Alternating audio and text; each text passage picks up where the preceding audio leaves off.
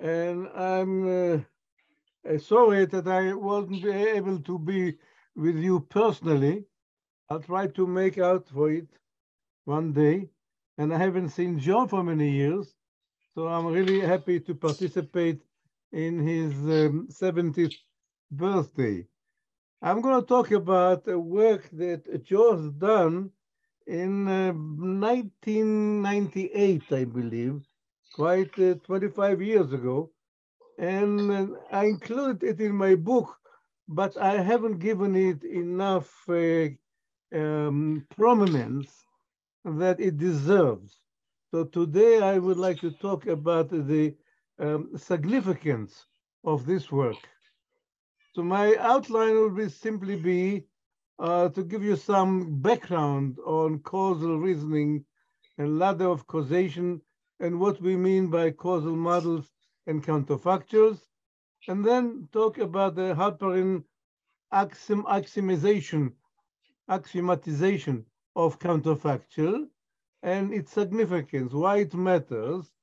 And in the area of why it matters, I'll show specifically about the impact between two dialects of causal inference.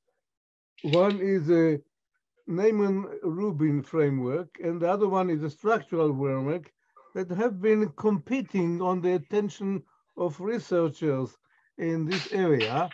And the impact and the significance of Joe's axiomatization has been to show the logical equivalence of the two, which means that the arguments about who is right is futile arguments. A theorem in one semantics is a theorem in another, and however, the logical equivalence is not equal to methodological equivalence, and I'll show the superiority of one dialect against other. So let's start with the ladder of causation. Here we a summary of most of the work. It tells you that you have, if you do, if you formalize the answers to causal questions, you find out that they form a hierarchy in the sense that questions of level I cannot be answered with unless you have assumptions in level I or higher. Specifically, if you seek answers to questions of type, interventional type, what will happen if I do something? You cannot get it from the level one, which is purely association, statistics, machine learning, and so forth. Going higher, if you're seeking answers to retrospective questions or imagining or hypothetical, what if was it the aspirin that stopped my headache? You cannot answer such question unless you have assumptions at this level or higher, but there's no higher, therefore, unless you have assumptions of that type. So this is the basic uh, perspective, I'd say panoramic view of what we have today in causal reasoning. It all comes from defining the semantics of those questions. What is the semantic of causal-like questions?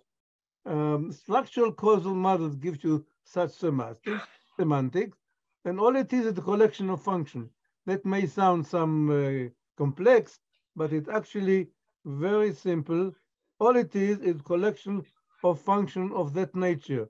You see, y is equal to a function of x and some noise. And this function is not a regression function, and it doesn't have to be linear. It's any type of function. So collection of functions like that, you find that some variables are dependent on other variables. We call them V. Other variables are not dependent on others. We call them U, background variable. And you have a collection of functions. And then if you want to play the probability game, you can put probabilities over the background variables, and then you finish. This is the nature of the model. which you never have, but you always have in your mind as the instrument, the basis for defining semantics of question. Okay, here's an example. If you get up in the morning, you see the pavement is wet, and you ask all kind of questions. Was it rain? Was it a sprinkler? What is the climate? What is the season? Yeah. And we describe it as collection of functions behind the scenes that connect each variable here to other variables. Here we see that rain is defined only by climate. It's not, rain is an argument of the function, excuse me, C is the argument in the function that defines the status of rain. And similarly, wetness is the argument of the function that defines the status, define the state of variable wetness. And you see that climate does not enter as an argument in that function, and therefore we do not, when we plot the graph, we do not include C as a parent of W. So for every collection of functions, you can easily draw the graph that defines who is an argument of whom. That's the causal graph. Good. This is the semantics of defining counterfactual. How we define counterfactual on this kind of object in the following way. Yeah. Here's a definition of counterfactual, which is extremely embarrassingly simple. All it is telling if you want to find what the value of y would be had variable x attain the value small x, all you have to do is to find out what the actual value of y is, but in a different model, a model in which you mutilate. You take the model M and you cut off the function that define x, you replace by a constant small x. This is the predicate in the counterfactual. Had x been small x, had this season been summer. Okay. So now we have a definition of counterfactual, which is very simple. It's just a solution of the equations in a mutilated model. Done. What can we say about it? Well, it has some properties. First, we can easily define joint probability of counterfactual. And that's something which is miraculous, because many people, good scientists, good statisticians claim that counterfactuals are for the birds. You cannot define it because you cannot find joint probability on things which are conflicting. Why would it tend the value smaller had x been small x, and simultaneously z would attain the value small z had w been small w? What if they conflict? No problem. The model tells you, yes, I can find the value of this probability. All I have to find to sum the weight on all these noise factors when the results satisfy the condition here put in the argument of the probability. So if you're looking for that condition, some of the manipulation will yield you results that conforms with the requirement here. Some will not. You rule out the worlds which do not satisfy this equation. Some of the weight of those that do. That is a probability for this joint probability. I'll show example. For instance, the easy one is intervening. What the value of y if I take aspirin? If I do x, just sum all the u variables on those worlds which satisfy the requirement that the counterfactual of y had x been small x equal to y. This is the requirement, probability of small y. More surprising result is that if I want, for instance, the probability that a patient would be alive had he not taken the drug, given that he actually found dead and we know that he took the drug, that is not such a mysterious entity. We can compute it, but simply doing the same operation here.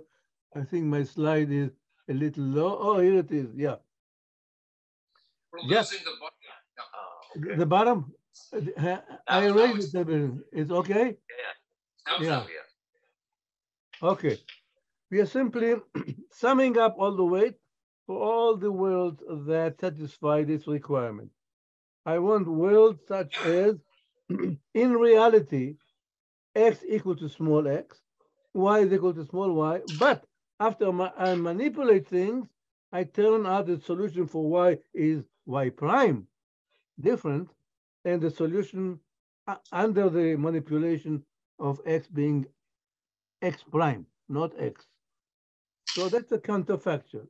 It's extremely easy and simple operation. We have an algorithm for that of computing it in 3 steps. But here I demonstrated with our wetness and our pavement.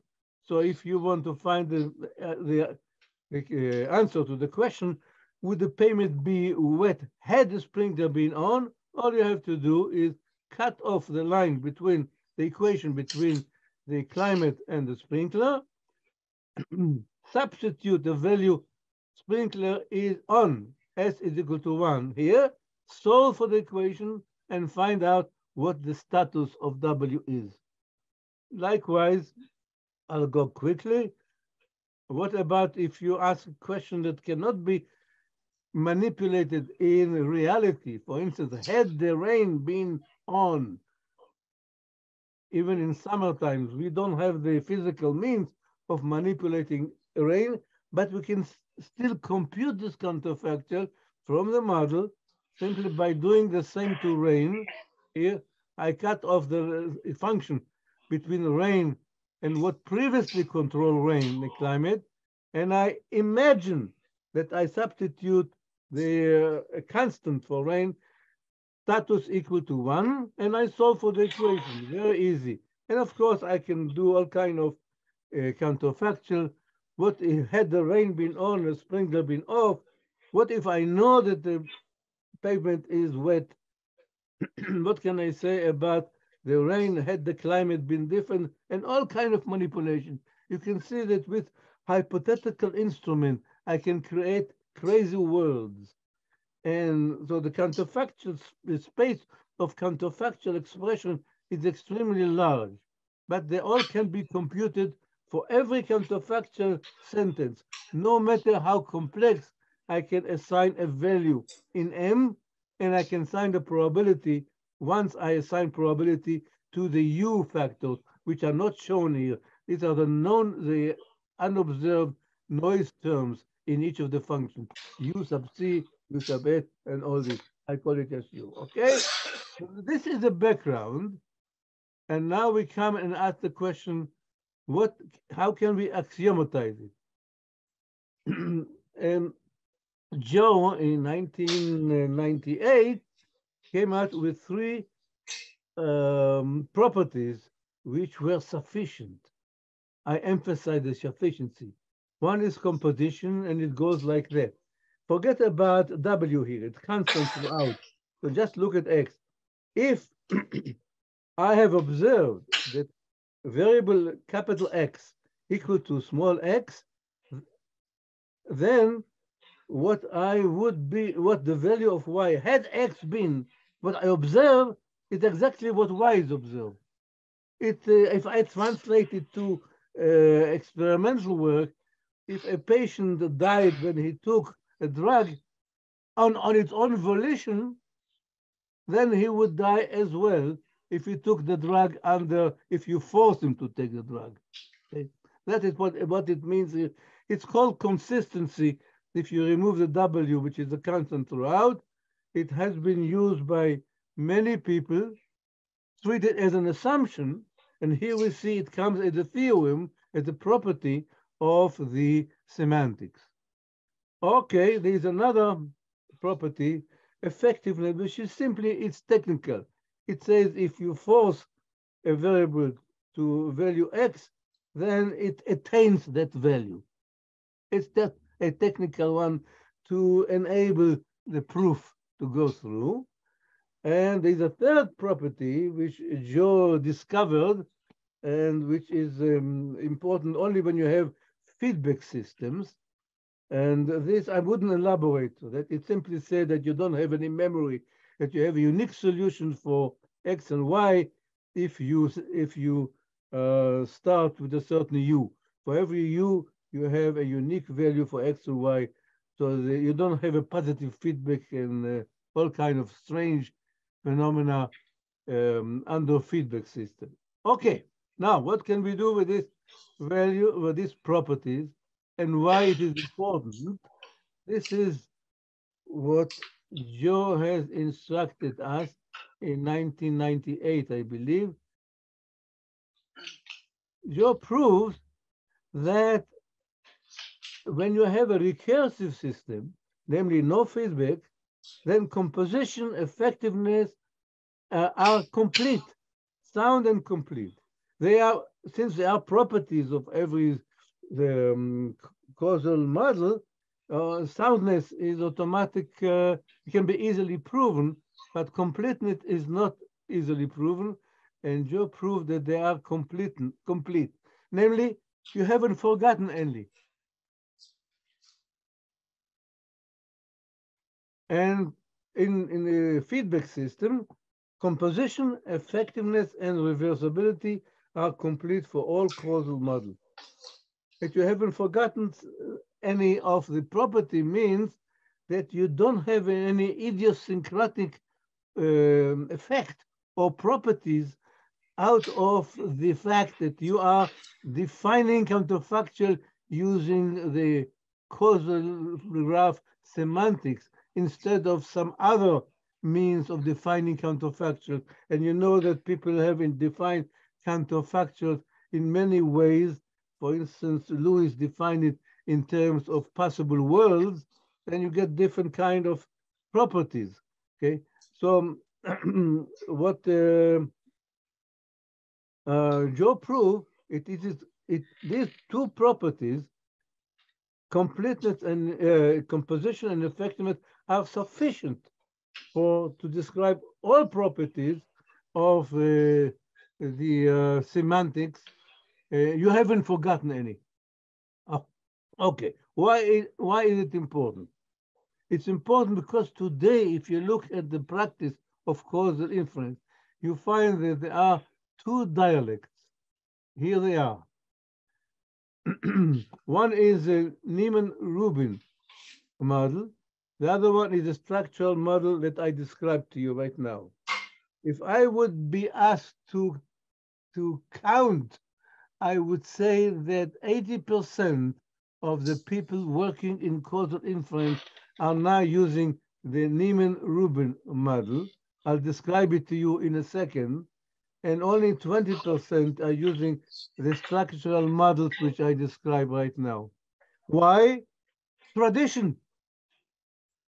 As my friend Topol said in the movie Fiddler on the Roof, tradition. Well, I'll describe to you, Niemann-Rubin model came into being in 1974. Actually, in 1923, Niemann published his master thesis, and he had the notation and some of the semantics for this model.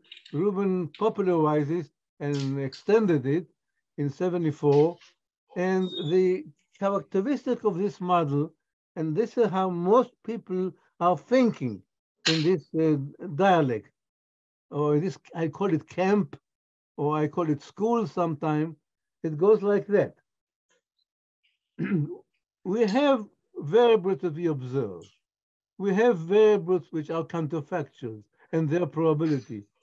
And they are extremely rich rich space of possible counterfactuals. But we must connect them. There is a certain connection between the observable and the hypotheticals. What is a connection? Well, we have seen in the structural model, the connection was very clear. They're all emerging from the same structural model. Here, things are different. You have to have assumptions to connect them. And the assumptions are called sutva. I forgot already what it stands for, but essentially it said assume composition, exactly what we saw there. So you imagine a super distribution. All the observed variable, x and y and z, and all possible counterfactual sentences are sitting there, and you have super probability over their combination, and this probability is constrained by the assumption of composition. This is the Niemann-Rubin model. And what do you do with it? How do you get any answer to the question? You go here, you express the target quantity, the research question that you have in terms of a counterfactual formula. You formulate your assumption that you have about the world using composition and the super distribution here that we have seen here. And then you algebraically determine, if you can, if Q is identifiable. Identifiable means if it has an answer, unique answer. If it does, then you estimate it using statistical technique. And if not, you just come out with an impossible answer. Good. Now, let's compare it. Let's compare these two dialects, one against the other, in a specific problem and see what their implications are in terms of methodological convenience. Here, I'll take a simple problem, the problem that a researcher imagines, try to find out the relation between smoking and cancer. X is smoking, cancer is Y. Those who read the book of Y know that as a front door formula, but I'll just describe the story, just the story. So you have a picture of the world in which smoking causes cancer, and you're trying to quantify the effect. You know that smoking causes cancer only through the accumulation of tars in the lungs. And you also know that you have a confounder, a genotype, which makes people crave for nicotine, at the same time put them into cancer risk. Here I describe to you the perception, a qualitative perception that an epidemiologist might have when he faces this question. I describe it to you in English. You understood what I described. You can communicate it to your friend. You can argue with a friend whether the model is correct, whether it is, I didn't make any undefensible assumptions by saying that smoking affects a cancer only through the accumulation of tar and not through the other path. You can argue all this qualitatively when you are in the English language mode. But when you want to really quantify things and connect them with data, we cannot stay in English in the verbal domain. We must formulate it quantitatively. How do you formulate it quantitatively? Let's first start in the Niemann-Rubin model. I'll show you what these people are doing. It's not me, but so I apologize for the complexity of how this thing looks. This is how you have to formulate the story, the English story that I gave you. You see a collection of counterfactuals. Each one of them convey some of the assumptions in the story. For instance, I'll give you here, that tells you that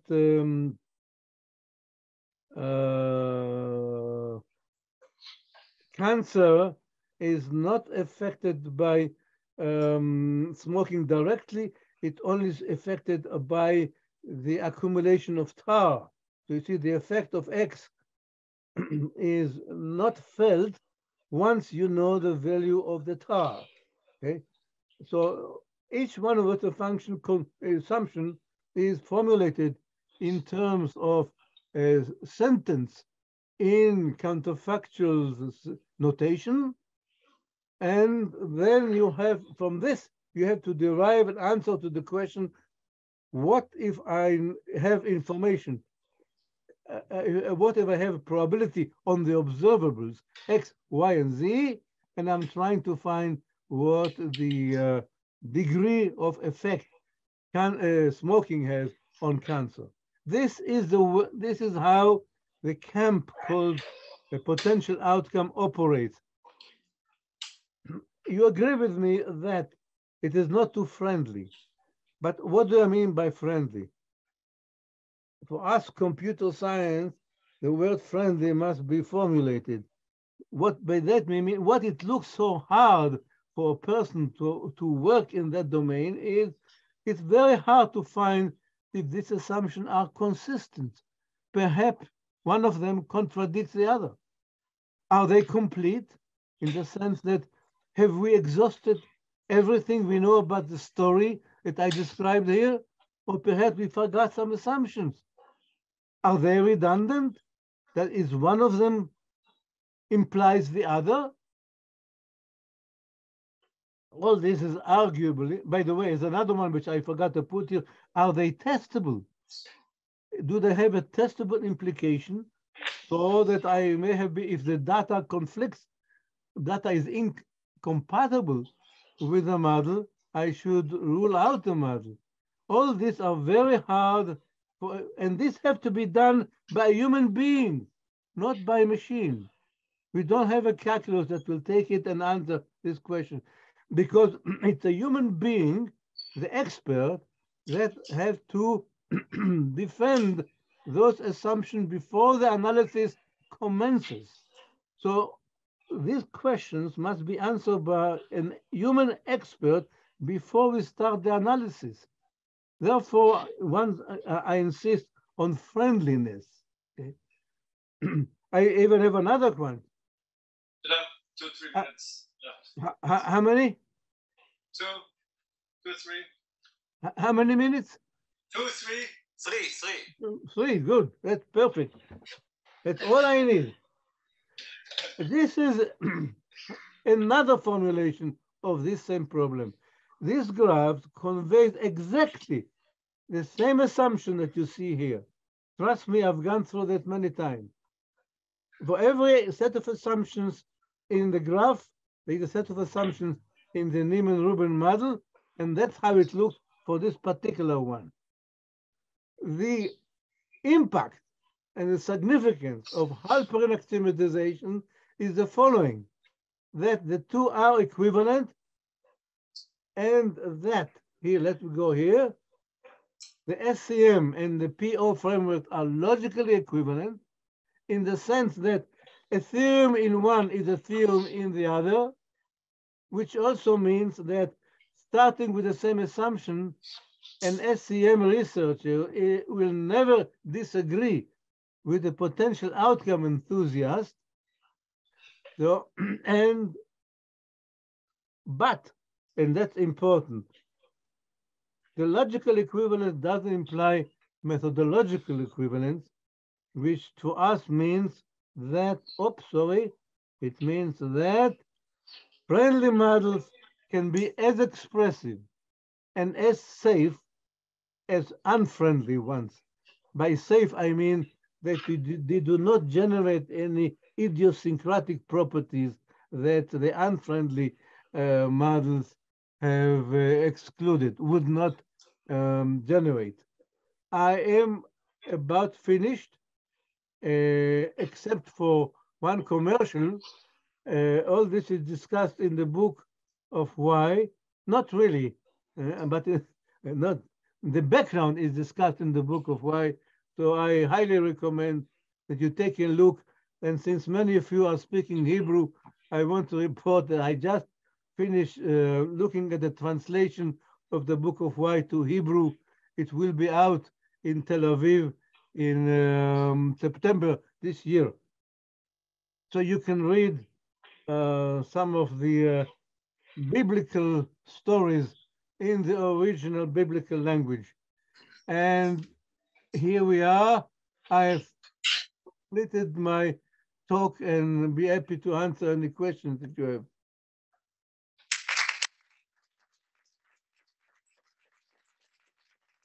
Thank you. So let's take any questions. Yeah. Roger. I mean, you talk about tradition, but it seems to me is that if the methodological advantage is so strong, why is it not catching up? I'll answer you the way Topon answered it. Tradition. You underestimate the sluggishness, the power of tradition, the power of orthodoxy, and especially the power of language. When you get hooked to a language and to notation, you go to war. Even Thomas Kuhn complained about it. Science progresses from one funeral to another.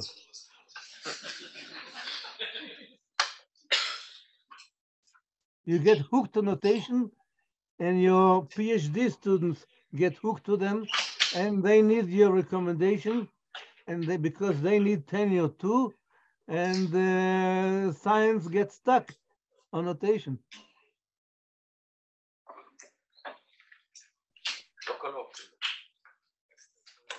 Okay, so let's thank you again.